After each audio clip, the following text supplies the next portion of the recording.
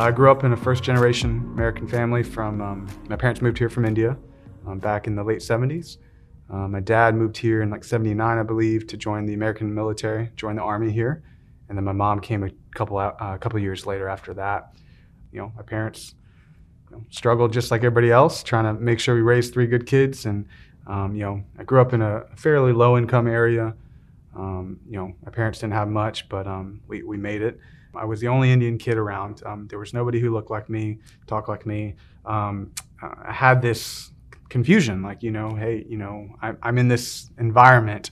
How do I identify in this environment? So it was challenging.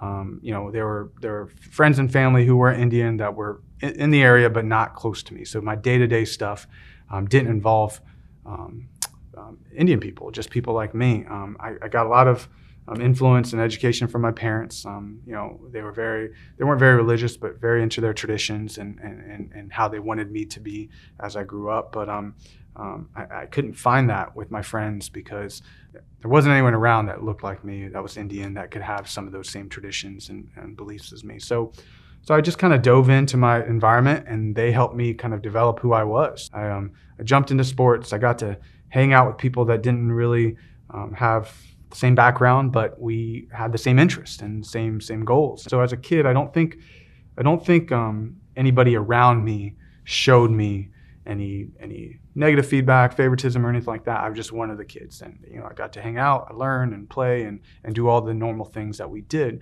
and I think that was fantastic. As I got older, I became more aware. Others became more aware. We started developing our own attitudes and feelings and impression by other people that we can't control sometimes.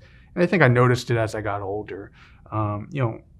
Stereotypes are, you're Indian.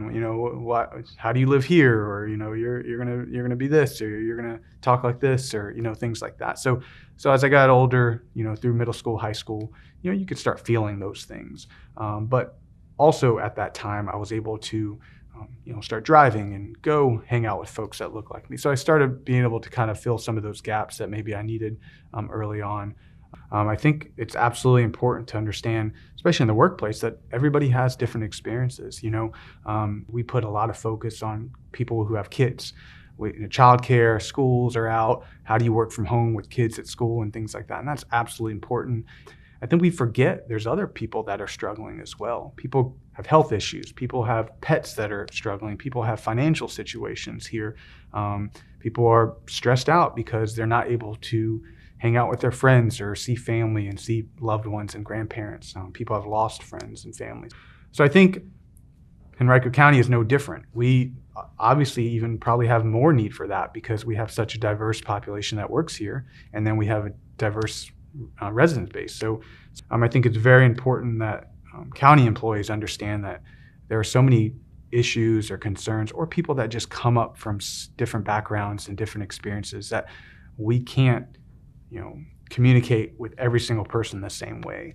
And I know that's tough and difficult, and I know it takes a little bit of work, but we should always understand that we might have to put a different type of effort or communicate differently or think things through a little differently when it comes to individuals. I do believe you don't have to have everything in common with your coworkers, but you have to have a comfort level, you have to have a trust level, and it goes back to sports. You don't have to enjoy everything about your coworkers, but you have to have some common goals, you have to have some comfort level there, you have to know that the person next to you really cares about you when it comes to your personal life, work life, whatever that may be.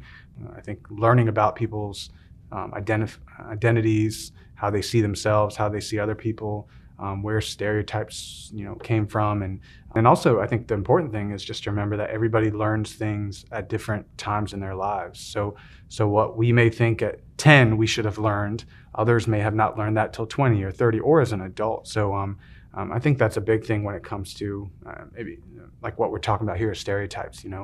Just because we feel some way and someone else feels a different way, maybe we believe they're wrong. However, how did they come up with that belief? How did they feel that way? How do they think that way? And then kind of learning from there. So I think this allows us to just have some real-time conversations about that. And so I think the county is doing a fantastic job. I've never thought they haven't, but I also believe that this is a great opportunity to take advantage of, to do things like this, to have those conversations, have forums, and have management show, hey, we're listening, we're interested, and we are going to come up with solutions rather than worry about how we got here. You have to know why you got here, but then also let's take that information and do something with it.